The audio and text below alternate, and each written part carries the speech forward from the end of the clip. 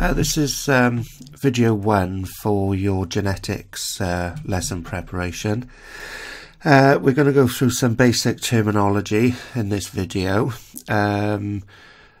just so you can get some better understanding of how genetics works. So you should be taking some additional notes off this video to accompany the typed notes you already have. We're going to look in this video at the term gene again, and look at a slightly different definition for the gene. We're going to look at allele, homozygous, heterozygous, locus, and a few other key terms just to get us started with this topic. In the next videos, I will then be using those terminologies to look at specific types of inheritance. So just to remind you, you should have these notes. Okay. They can be downloaded from the website as well. So the section we're going to start with is this one here, looking at some of these key terms. I may mention a couple of others as well as we go through the video. I think it's important actually I mention what the inheritance means, because that's what we're actually looking at with regard to this topic.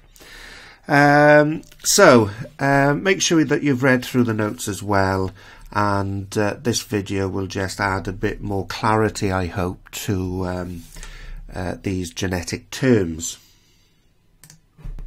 Okay, you've also got in the back of the typed notes, I believe they are, is a brief glossary of the genetic terms. Okay, so don't expect you to sort of memorize all of these. You need some sort of explanation behind them. All right, but these are all the key terms that eventually we will consider. Okay, so there's the notes. You should also have a question booklet as well, which you'll need to do a couple of questions from once you've watched the further videos. Okay, so the first place to start then is actually to give you an idea of what genetics is and what the term inheritance means. Inheritance really is to do with how an organism acquires characteristics from its parents by the transfer from the parent to the offspring of genes. Okay, so inheritance is all to do with the passing on from parent to offspring of their genes or genetic material. Okay, so in terms of the title of this topic, which is genetics, genetics then is actually the study of the transmission of genes from parent to offspring. Okay, so genetics is the study basically of inheritance. Okay, so based on the fact it's to do with genes, we need to start, I think, and look at an alternative definition of a gene. Linked to that will be the term allele, and linked to that also we have to reconsider homologous chromosomes, which you should know all about by now.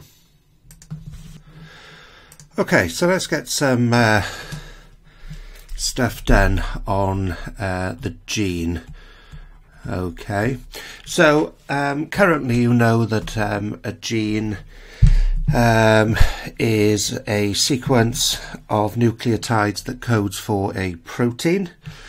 Okay, now slight modification of that for this topic is basically it's the unit of heredity that is located on a chromosome and is transmitted from one generation to the next.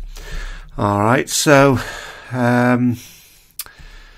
if you've got a cell there, we know that when we produce gametes, because if you were going to pass on your genes to the offspring, you do that via gametes. Okay, so there's the sort of parent. Okay, and this then would be the gamete cell from that parent.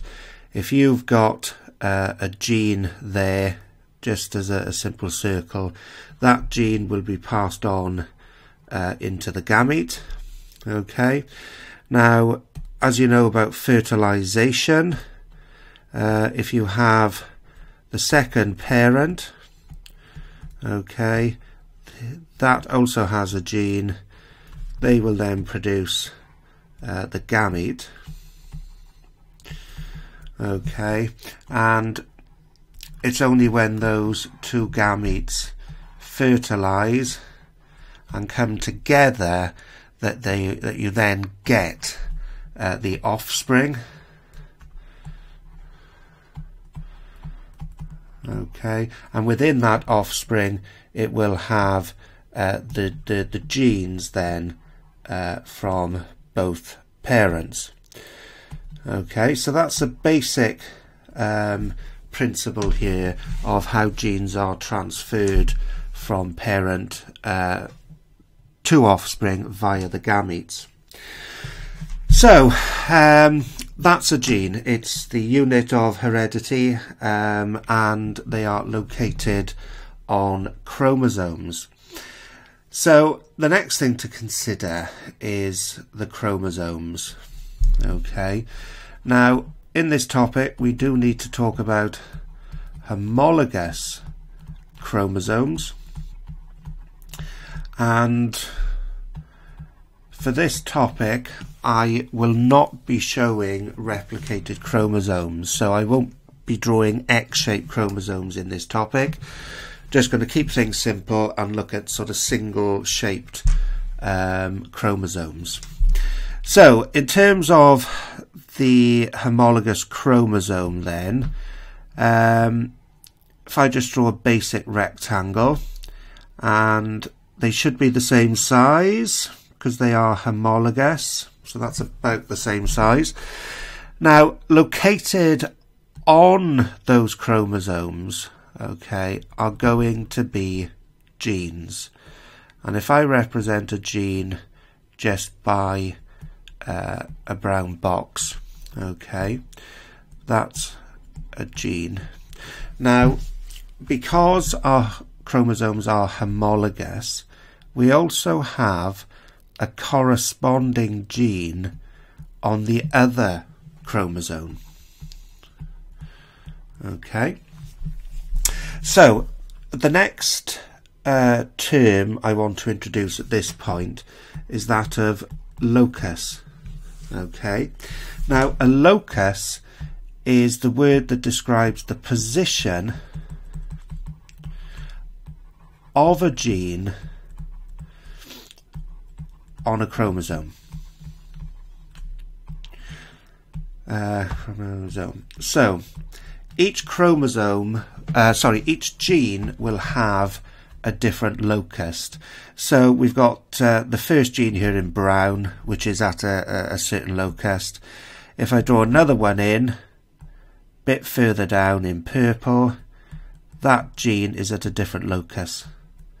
Okay, so that's all locus means. Now the term locus is important because the positioning of genes is important.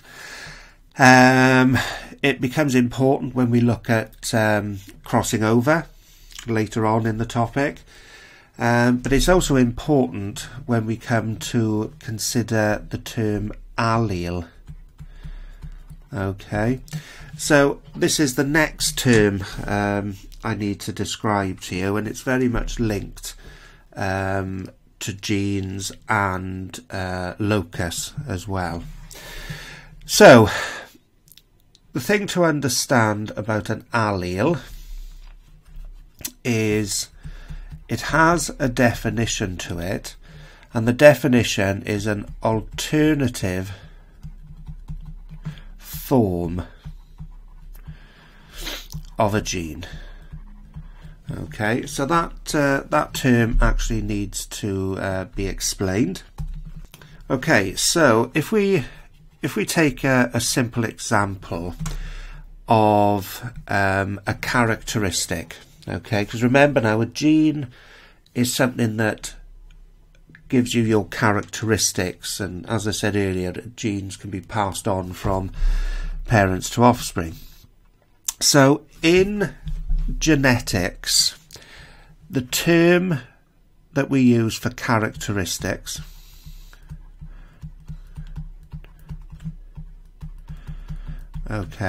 is called the phenotype. Okay, so a phenotype is basically all of the characteristics that an organism has that have been determined by their genes. Okay, so examples of phenotypes would be eye colour, okay, and hair colour. Alright, we'll just stick with those basic phenotypes to explain genes, alleles, and then ultimately a locus again. Okay, so for every characteristic or every phenotype,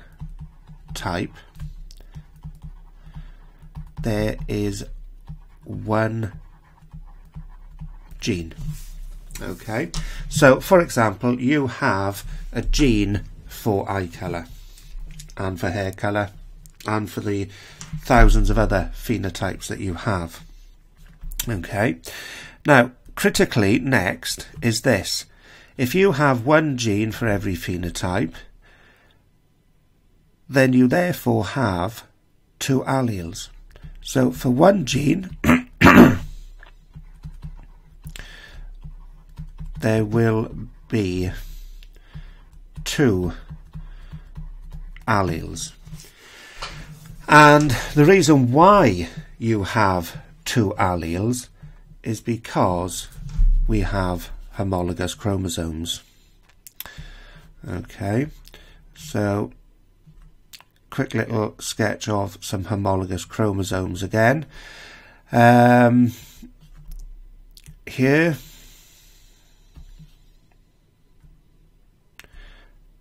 that is a gene again, and there, but you can see that because we have homologous chromosomes, we have an allele on each chromosome. Okay, so let's sort of try to make a bit more sense out of that. So up here we have the gene, and let's go for eye colour. That gene will code, or will have the instructions to make the pigment that gives you your eye colour. Alright, so that gene will then produce a specific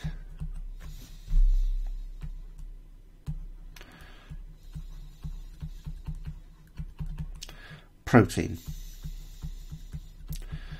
Okay, however, because we actually have in effect two copies of a gene which are given the names alleles, you have the ability to make slightly different proteins. So this allele here could actually produce the blue eyes,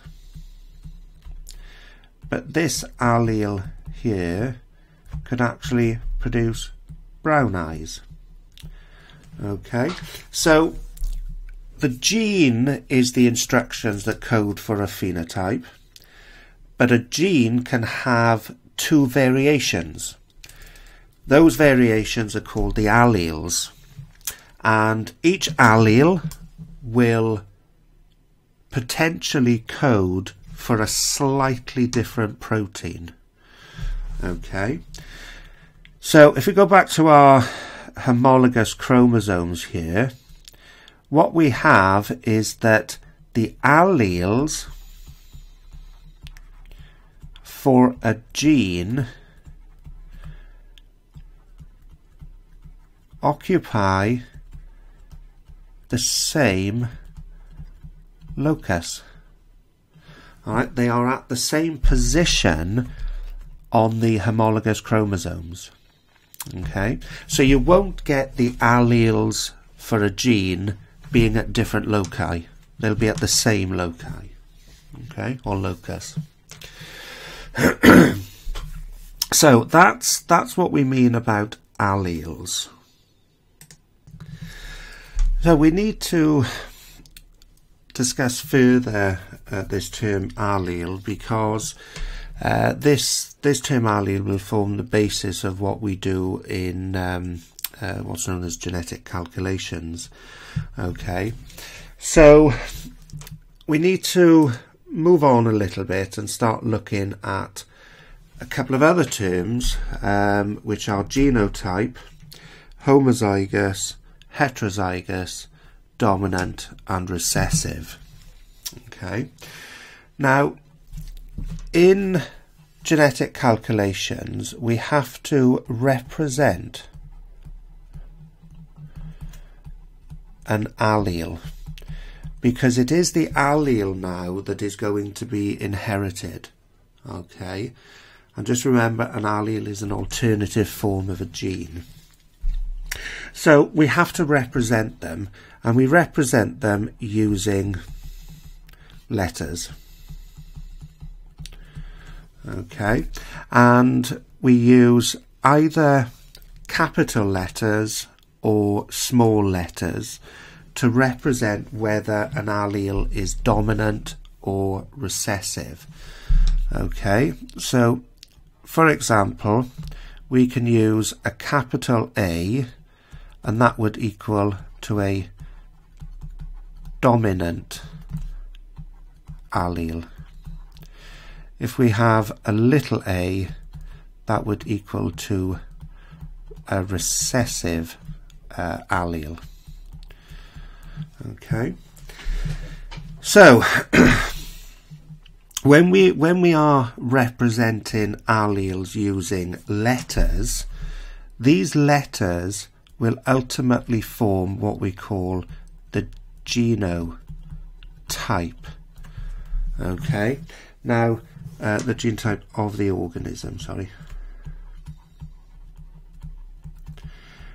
Okay, now what genotype is a key term that you need to know, and all it is that it is showing you which alleles an organism has for a particular characteristic or phenotype.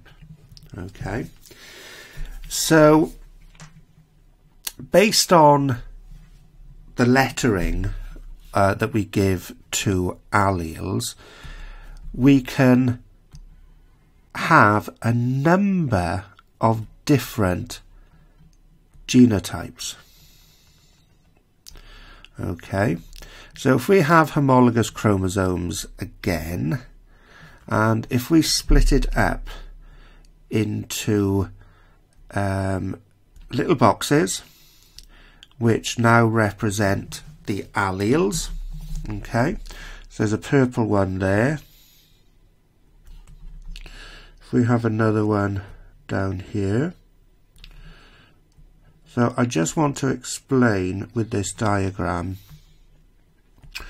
homozygous and heterozygous. Okay, because those terms describe genotypes. So we have 3 different positions along this chromosome. Of course, they're called loci. Now, in the purple one, let's write a genotype. So let's go big A, big A. Okay. Now, that's known, or this genotype is called homozygous dominant.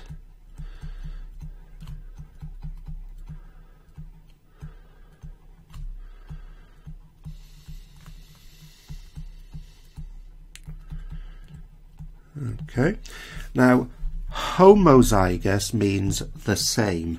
Okay, the prefix there, homo, means the same. Okay, so when you have a homozygous dominant genotype, what you have is two alleles occupying the same locus on the homologous chromosomes, and they are identical. All right, so what it means is this: if we go back to our eye colour from earlier, I said that an allele can potentially produce two different, slightly different proteins. It could be blue or brown for the eye colour. However, that doesn't always have to be the case, because if your genotype is homozygous dominant, what it means is the alleles will produce the same protein. Okay, so the alleles code or produce the same protein. Okay, they are identical to each other. Okay, so because the instructions or the code within the alleles are the same, they will both produce the same protein. So that could be either blue or brown, but we'll look at that in more detail later. Okay, so homozygous dominant is quite an important genotype. Now, the next one is, again, the alleles can be identical, but they are described as being recessive. Okay, so the genotype here is homozygous recessive. Okay, so again, they will code for the same protein. I'll explain what dominant and recessive is later. Okay, the last genotype is when the alleles are different. So you could have a big A and then a little a. Okay, so the alleles are different. Now, what I mean by that is they code for a different protein, but they are still codes for a particular phenotype. All right, so for example, that A there would code for eye colour, so would the little a. It's just the colour is slightly different, but it's still coding for eye colour, which is the phenotype, the characteristic of an organism. So when the alleles are different, they are known as heterozygous. Okay, now because we have a dominant allele, we actually always say that it's heterozygous dominant. Okay, so we make reference to the fact that there's a dominant allele there. So in this heterozygous genotype, we could then have an allele that will code for the blue eye colour, but also for the brown eye colour. All right, and when you are heterozygous, you have both your alleles code then for the slightly different proteins that make up the phenotype. Okay, so those are three important terms: homozygous dominant, homozygous recessive, heterozygous dominant. Those terms, recessive and dominant, are important. Okay, if we look at the term dominant, What it means is this. That allele, which is referred to as dominant, that is the allele that will always code and produce the phenotype. Okay. Now, in the eye colour example, the colour brown eye colour, the allele that codes for that is dominant. Okay. So, if you are homozygous dominant for brown eye colour, you will have brown eyes. Okay. Now, if you are heterozygous dominant for brown eye colour, you have the allele for brown eye, but you also have the allele for blue eyes. But you won't have blue eyes because the dominant allele, which is brown, is always expressed in the phenotype, regardless of whether there's a recessive allele present or not. Okay, so the dominant allele is always expressed in the phenotype.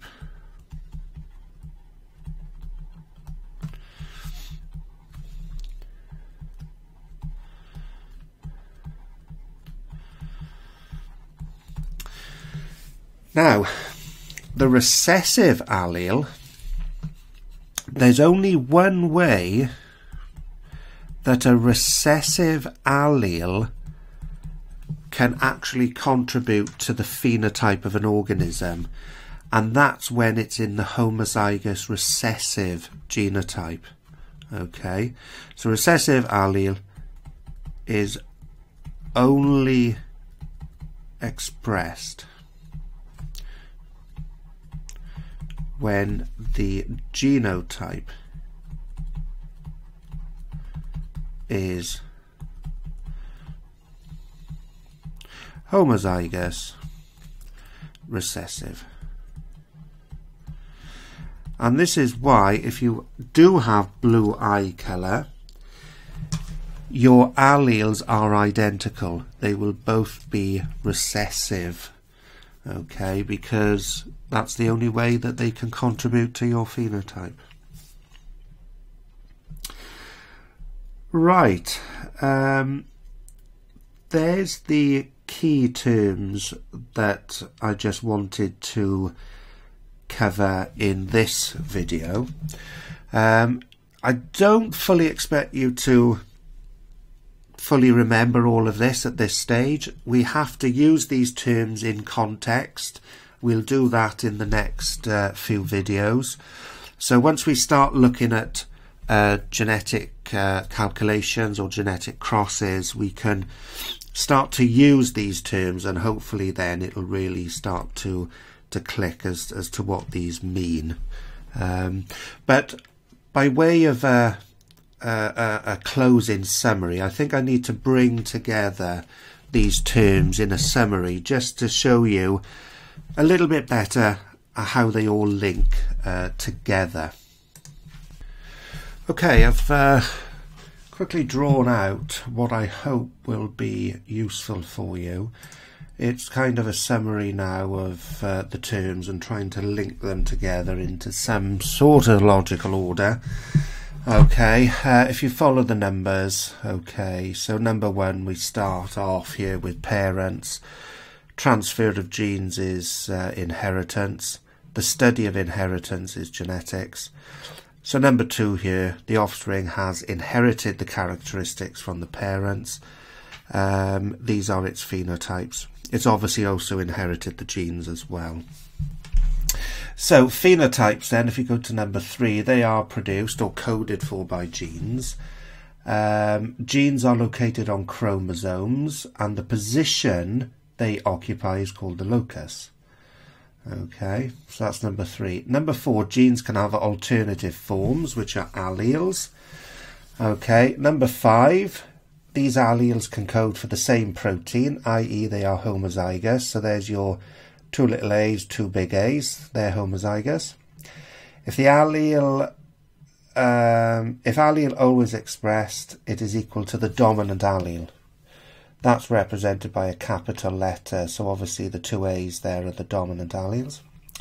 The recessive allele is only expressed when no dominant allele is present. Okay. So number 7, we now have the genotype definition. All right. Remember that the genotype describes what alleles an organism has for a particular characteristic. So number 7, if the alleles are both the same and recessive, they're known as homozygous recessive. If they are the same but dominant, it's known as homozygous dominant. Okay, and just remember again that the alleles are going to still occupy the same locus. Okay, so they're all at the same level on that diagram. Number 9 then, if you have a dominant and a recessive allele together, that's known as heterozygous dominant. And in this situation, the genotype shows that the alleles are different, but only the dominant allele is expressed. So I've quickly run through that. I hope that helps a little bit to help you organise these terms. So in the next video, we will be practically using these terms in real examples, and then hopefully it will further help you understand what they mean.